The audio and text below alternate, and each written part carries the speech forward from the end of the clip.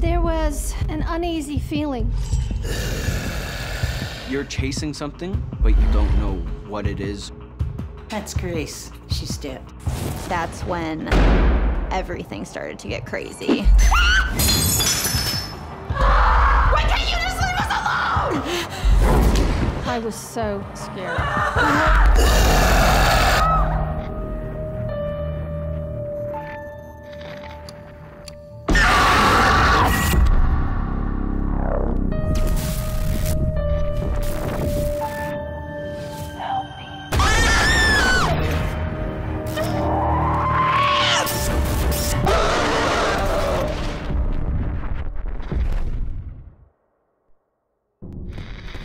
What you are about to watch is based on true events.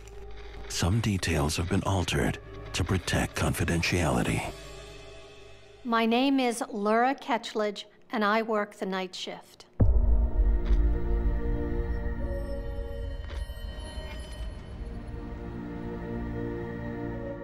I was heading off to nursing school in the fall, and my mother thought it would be a really good idea to get some practice and helping an elderly couple that she knew through family connections. That summer, Laura takes a job as a live-in caregiver, 400 miles from home.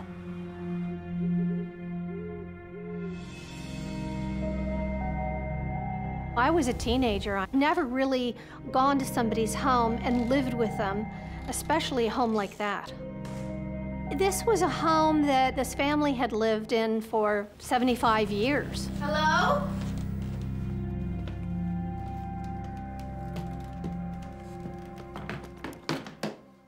Well, when I first came into the house, there was an uneasy feeling.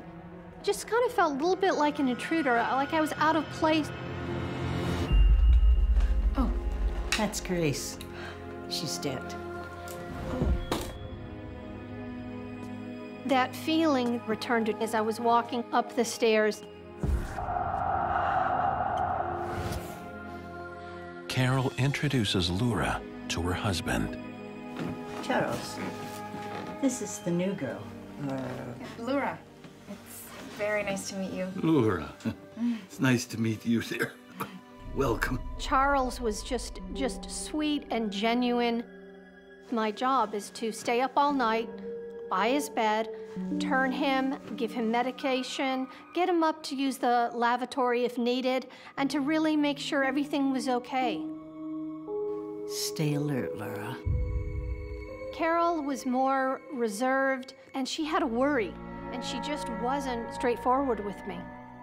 I suspected that there was a deeper story to this home. My official hours really started at midnight, but before that I would help make dinner. One night I had borrowed an apron out of the pantry. I had to give it a good tug to open it up. I was very careful afterwards to close the pantry door. Laura is sure it's locked. And I put on the apron and made dinner.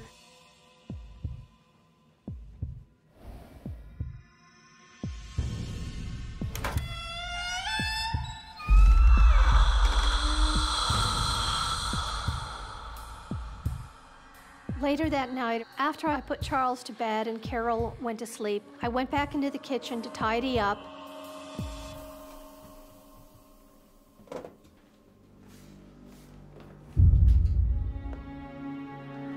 When I walked in the kitchen and found the pantry door wide open, I was very shocked it was open.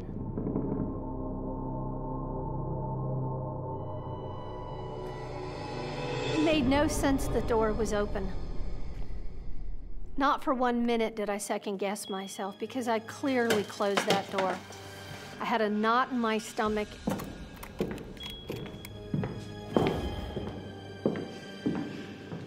And then I heard footsteps and felt a presence.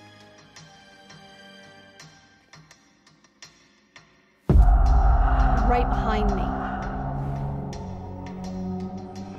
Nobody was there. Something was really, really going on in this house, and I felt terrible about it.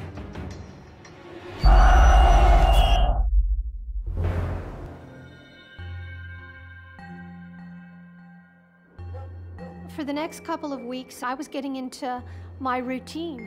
The trump card wins the trick. Okay. Okay, got I that? think I got it. Carol and her husband were determined to teach me how to play bridge. We even had an imaginary player. Thank you, Grace. You need 4 players for the game. But only 3 players are among the living. I put the cards back in the tray.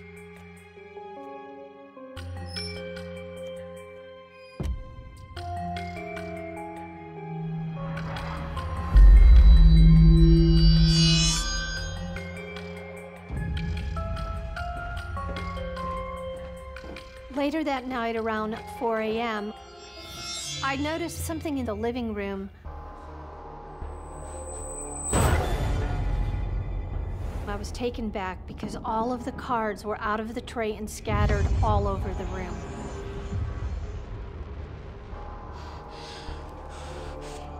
Carol and Charles had gone to bed, and I had been in the living room earlier, and those cards were still in the tray. There was no logical reason that those cards were out of the tray. As she tidies up,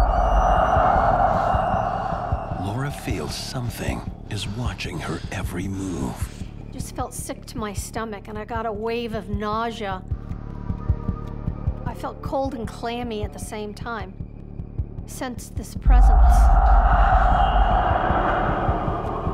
It ran a chill down my spine. What she sees next haunts her to this day. I was so scared. It's a few nights in as a live-in caretaker for an elderly man when Laura discovers something not of this world is watching her every move. I felt a presence in the home.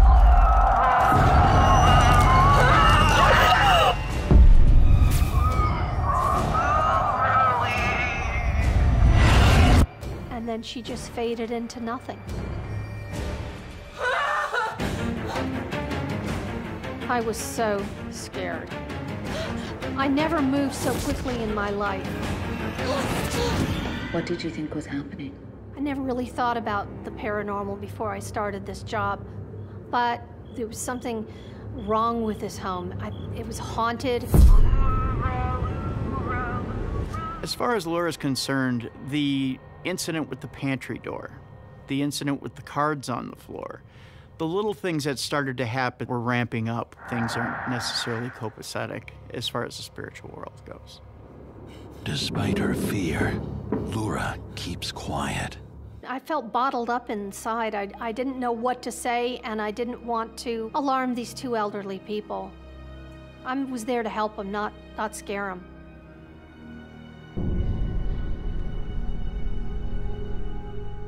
What do you do next?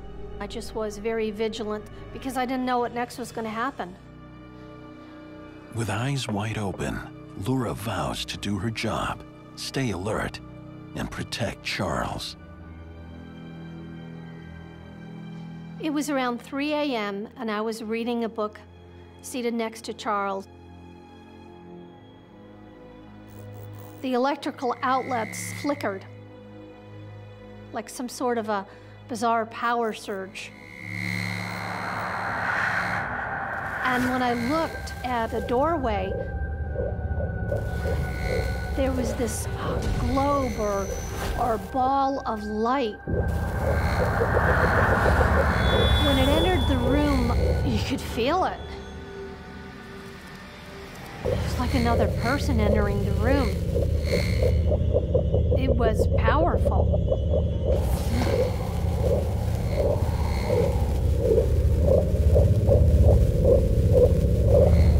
I wanted to yell or scream, but nothing came out. It was like my voice was stolen or swept away.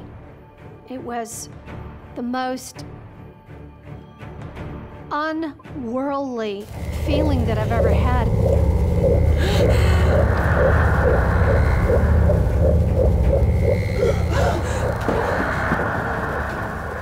Did you know what that was? I think it was this orb or soul. It's not unusual to have a haunted object that can reside in a place and then see the apparition of the spirit that's attached itself to the object.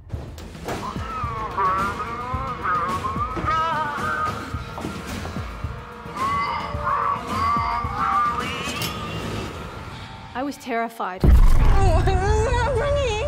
That was one of the events in my life that has unnerved me the most.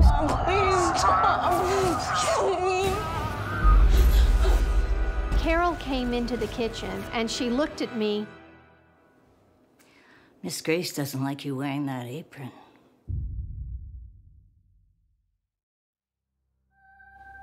I learned right then that this was Grace's apron and she was Charles's first wife. Charles had been happily married to his first wife for years, and she passed away, unfortunately, after a long, protracted illness. She died in the home. Grace's spirit still lives in this house. And Carol believes Grace never left.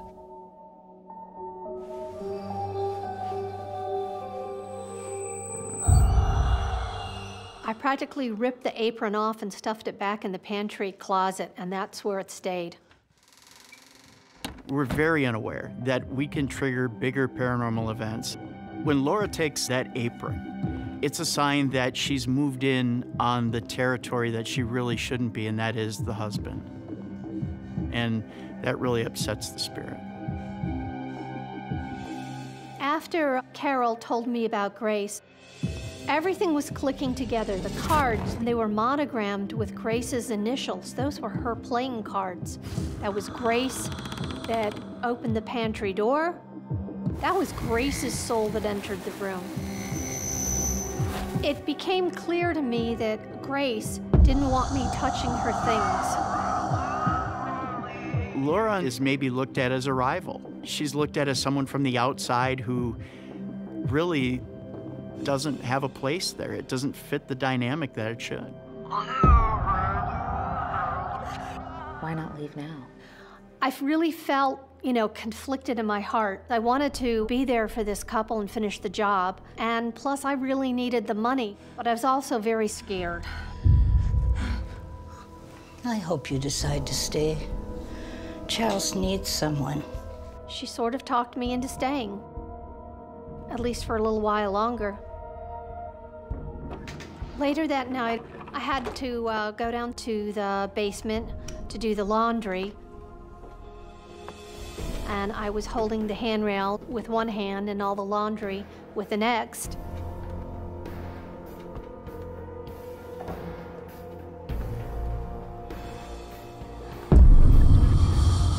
As I was going down, I felt a cold hand grip my right shoulder.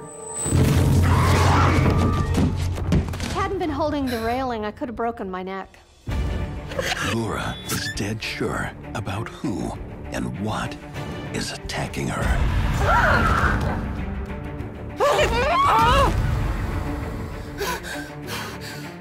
That was Charles's dead wife. It was a terrible experience. It was so scary.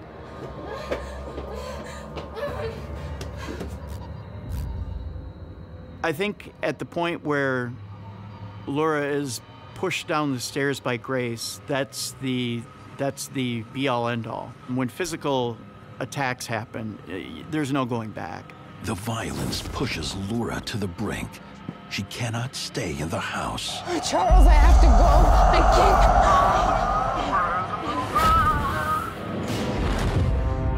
can't. Wherever Laura goes, Grace is never far behind.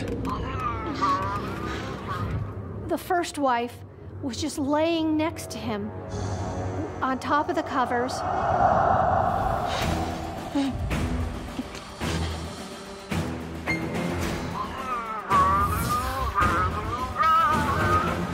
Then she looked at me. It was the look like I was intruding. She didn't want me there. Her eyes said to me, leave.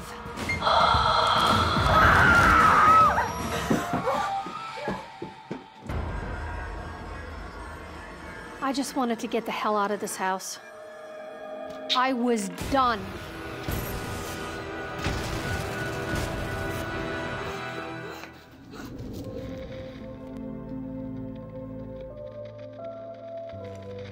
Charles died peacefully at home about a week after I left, and I don't think he was alone.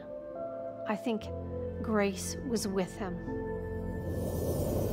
I think Grace was just waiting for him to pass over to be reunited. Because of what I've been through, I believe now. My name's Megan, and I work the night shift.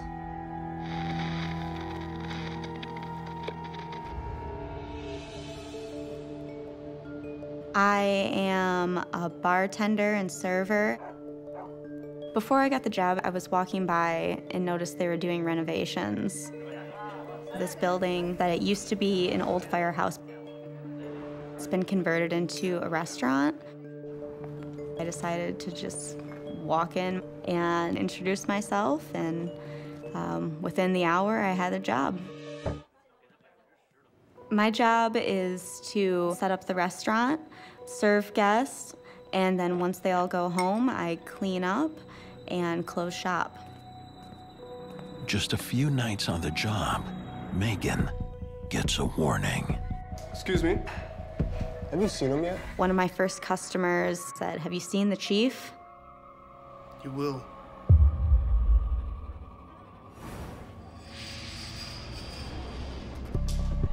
I was just too busy doing my job to really take it seriously. It was just idle conversation at the time. Megan has no time for idle conversation. I would have to close the building, staying there later after the other employees. I got this. You go home and get some sleep. Thanks. So I was there alone at night.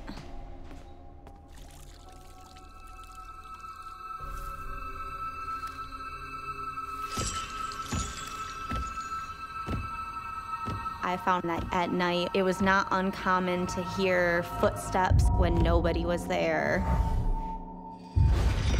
Then it goes beyond that. It's the feeling like someone is behind you, and when you turn around, they're not there. It's all in your head, Megan. Working alone, night after night, starts to take a toll on Megan. It's just every night, it's little things.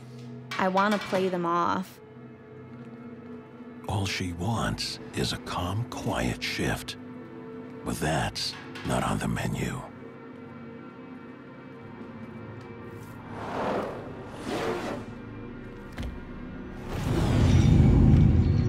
You want to ignore it, and you want to pretend that it's not happening.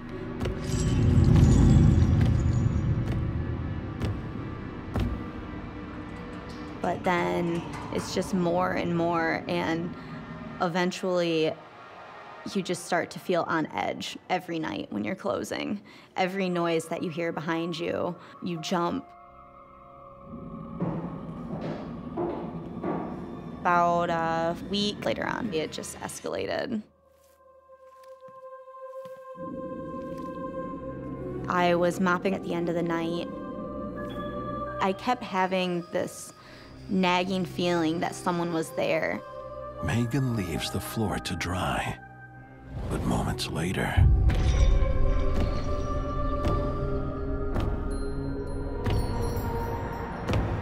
and when I came back, I noticed instead of just streaks, there were these footprints, and you could see the outline, and they just started in the middle of the room and just did this weird walk in a circle.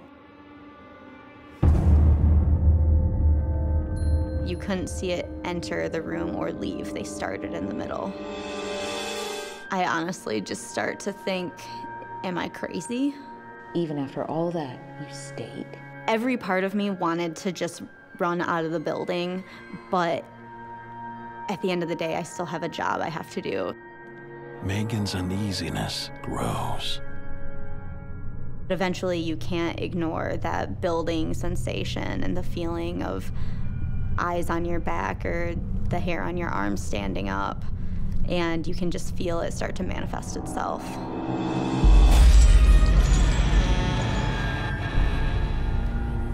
I thought I saw something out of the corner of my eye.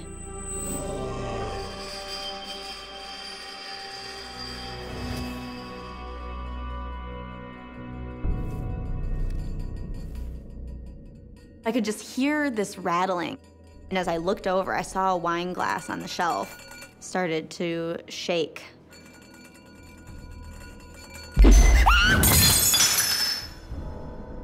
It just smashed everywhere.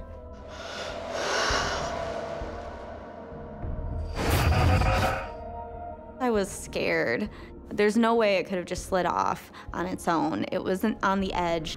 It would have had to have been physically grabbed and then thrown. But there was nobody else in there. I'd have to really just try and tell myself to calm down.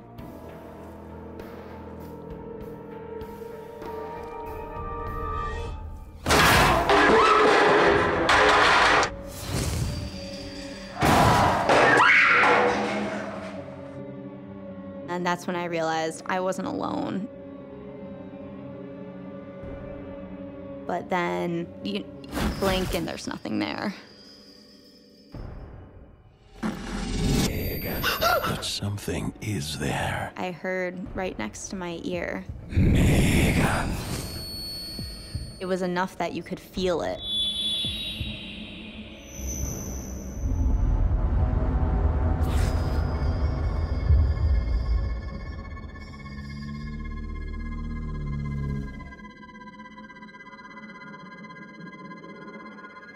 There's nothing to be seen. That moment, I realized that I was being targeted.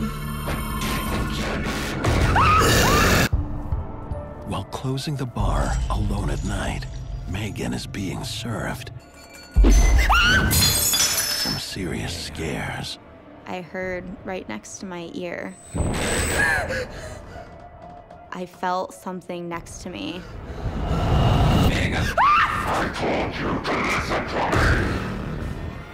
Whatever was there saw me, and it wanted me to see it. Leave me alone.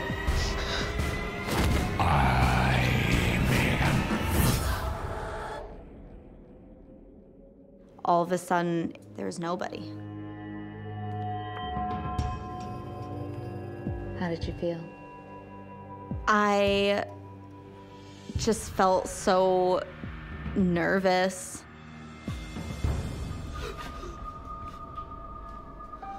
And then all of a sudden, just instantly felt cold. Megan fears the rumors about the chief weren't bar chit-chat after all. That was the first moment that I really felt panic. I booked it out of there. It seems to me like this spirit potentially could be harmful. If a spirit gets to the point where it can physically interact with you, then that's at a dangerous level because you don't know exactly how powerful it can get. Why didn't you quit right then and there? I was in college and I needed some money. It's time to tell her boss about what's been happening to her. Let me show you something. He confirms Megan's suspicions about who is tormenting her. Find them all in the library. It was very tragic. The ghost from the old fire hall. He died on the job. The chief. He burned to death. It was a terrible story. He died in a fire just down the road.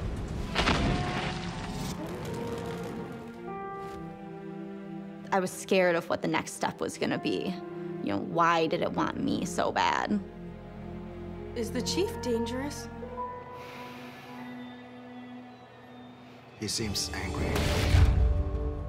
As we were talking, we could just feel that energy building in the air, just the little pinpricks and the coolness coming in. And all of a sudden, it felt like something was behind me.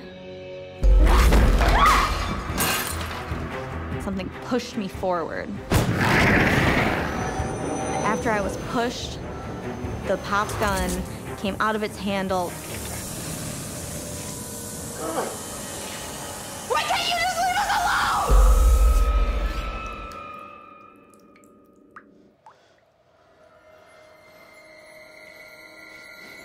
alone? At that point, I'm not having it anymore. I'm out of here. That's enough. When a spirit is able to get enough energy that it's able to physically interact with the living, that means it's at a level where you don't know how much more physical it's gonna get with you. So in this case, I don't think Megan is that safe. After that, I really contemplated not coming back. Megan finds the courage to return to work after an unexpected request. Out of the blue, a local ghost hunter came and asked if they could do an investigation. I wanted to be there because I wanted answers, and I wanted to see what they found. Is there a spirit present here?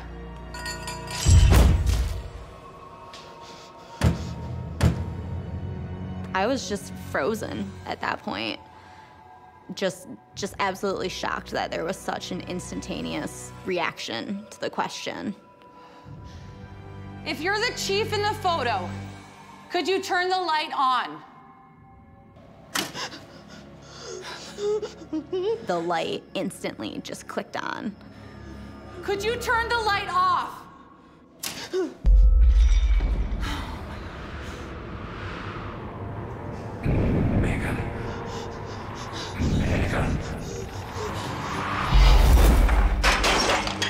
That's when everything started to get crazy.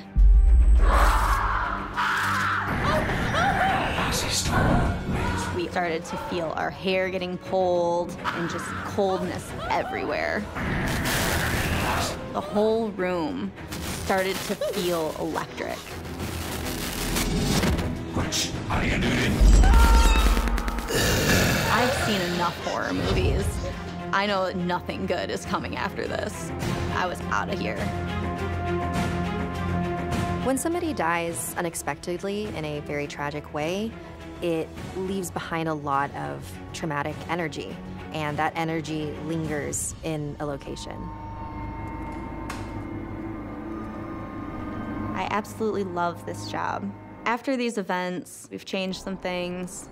We no longer close alone at the building. There's always a buddy system. I at least have some backup. We just do our best to do what we have to do to keep doing our job.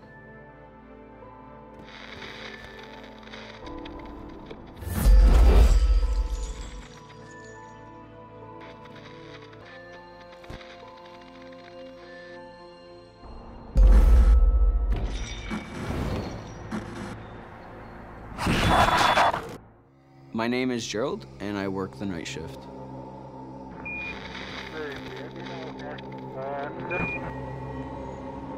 "28-year-old Gerald works as a custodian at a high school that's been shut down for almost a year. I do like the night shift. Don't have to deal with too much traffic, don't have to deal with the public. The main building of the school is very old. We do security, checking the exterior doors and making sure that nobody can access the interior. It's a little eerie to just be around the building itself, but not too scary. It's eerie. Gerald continues his duties inside the school. Clean hallways, maintain and fix up the classrooms. classrooms that have been blocked off. Classrooms that are rumored to be haunted. My name's Kate and I'm Gerald's wife. I do worry because he works the night shift all the time, and it is a late shift. You never know what could happen.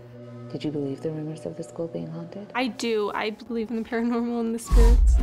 I did not believe in the paranormal. But the next night changes everything. I had just started working at the school. Call comes over the radio. We got an issue outside the gym here. There's water just outside of the gymnasium. I'll go get another mop. Maybe it's a busted pipe. Maybe rain is coming from the roof, but it wasn't raining that night. So I started mopping it up. And it gets stranger.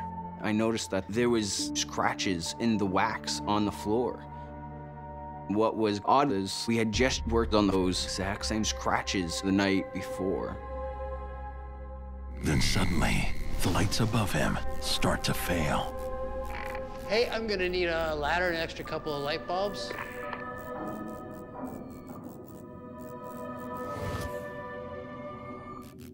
Hello, are you there? Gerald for Alan.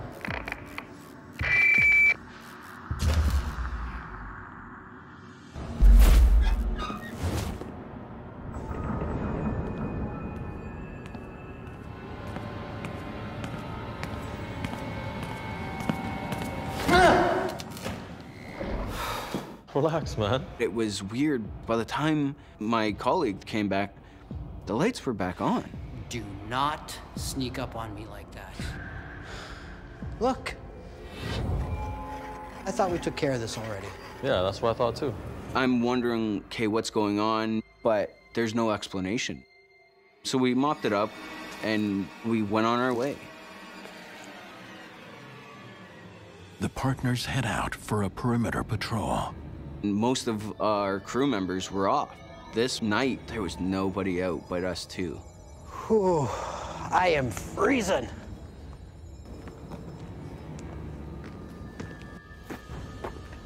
Instead of going around, let's take the tunnel. Come on, it's faster. There's a tunnel connecting the main building to the farthest out building, just in case of these storms or rainy days. As soon as they enter the tunnel,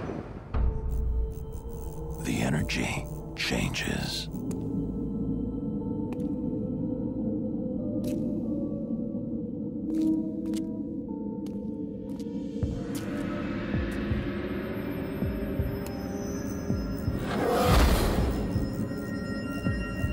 It's a little eerie, it's frightening.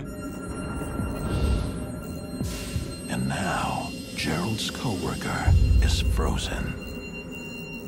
Hey, buddy, you okay? He wasn't hearing me. It was almost like there was something blocking my voice. Hey! So I got louder. Hey! Hey! And he's still giving me that blank stare. Hey, you okay? Hey. Yo, you okay? Why can't he hear me? And then I saw eyes beating on me. As I'm telling a story, I'm getting goosebumps, chills up and down my spine. Did you see that? Yeah, I saw that. He finally acknowledged me talking to him. I think it went this way. Come on. Are you crazy? Let's go.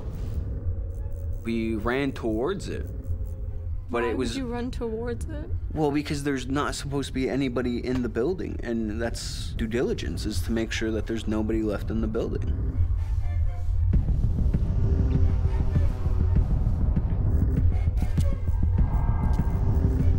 It's frightening, because you don't know if someone's hiding behind a corner or what's going to happen.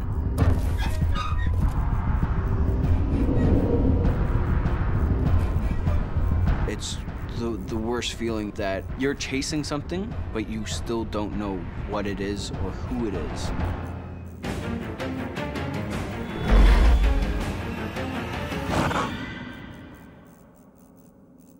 My colleague and I scoured the tunnel top to bottom.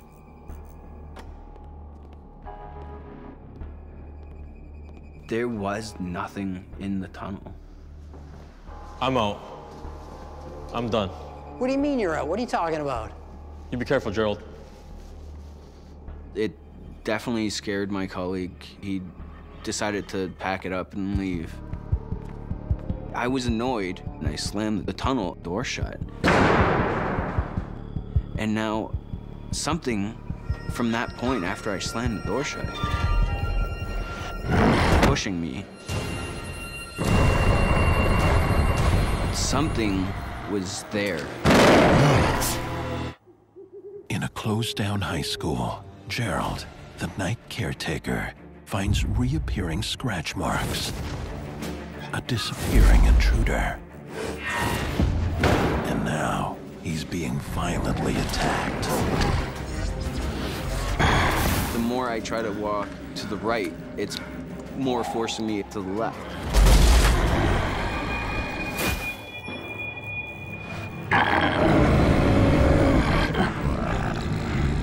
I couldn't move.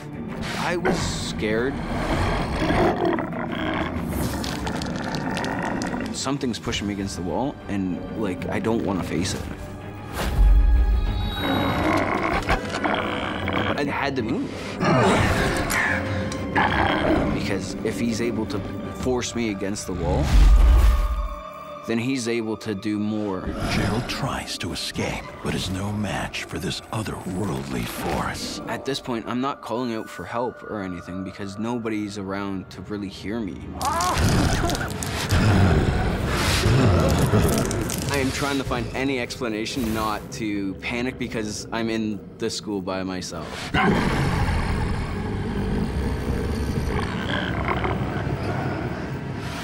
Gerald is face to face with the entity, and then it disappears. I'm free.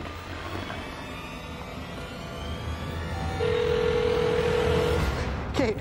Gerald? Oh, I gotta listen. I gotta tell you something. I was at home with the kids, and he had actually called me and told me, like, you'll never believe what just happened. Something grabbed me. What was it? I don't know. Hearing the panic in his voice put a panic in me, like, oh my God, like, what's going on? And as he's telling me, I'm just getting complete chills through my whole body. I definitely believed him immediately. Gerald has no doubt that the school is haunted. There's no other explanation. At that point in time, I can honestly say I was scared. Gerald is experiencing what I think is a very territorial spirit. The living should be wary of angry spirits. They can harm us in several ways. Sometimes physically, sometimes mentally, sometimes emotionally, and sometimes spiritually. As his shift comes to an end, Gerald confronts the morning caretaker to find out more about who or what is in the building. I said, hey, we saw something. And he said, okay, well, what'd you see? I described him to a T. And he goes, there was a custodian that hung himself, took his life in the gym. Killed himself. Right over here. He worked at the farthest out building, and he would always use the tunnel. At that moment, I got the worst chills over my body. Now everything made sense. I now fully believe that I seen the spirit of the custodian that hung himself. There's definitely a paranormal spirit going around that school. I do worry because he's already seen him once, that there's a possibility that he might see him again. I think it's entirely possible in this case that the janitor's spirit was trying to establish dominance. This is my school, this is my place. Be respectful or get out. I had wanted you to transfer out of that school. Yes, you did. Yes, you did. But I never have, and I don't believe I will. Most people out there would want to leave, like my coworker, but I still have to perform my duties to 100% because that's what is needed in that building. After I got pushed against the wall, I definitely started to look over my shoulders, and it made me feel very uneasy. I get that I was upset that night, and maybe it aggravated something in that building. He's very nervous and scared to go to work sometimes, just not knowing if he can have another encounter.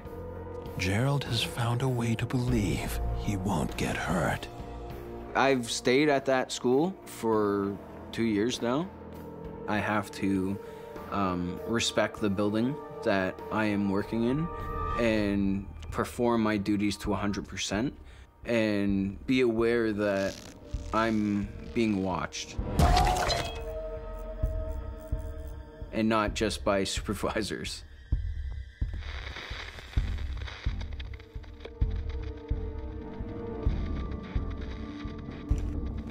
I've come to believe that he just wants to make sure that we're doing our job.